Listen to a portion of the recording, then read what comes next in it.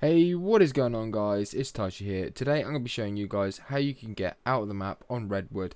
Now all you guys are going to want to do for this is come over to this little fence, and you basically want to do a double jump around the rock and then a simple extra boost jump towards the little ledge, and as you guys can see, it will pull you up. There is an easier way which I do show at the end of the video where you use gravity spikes, and it works exactly the same way. Now if you walk back towards the truck, there is a death barrier, so I wouldn't advise doing that.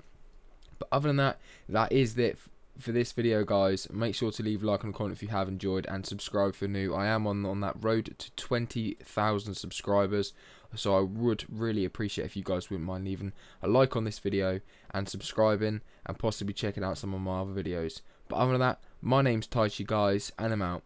Peace.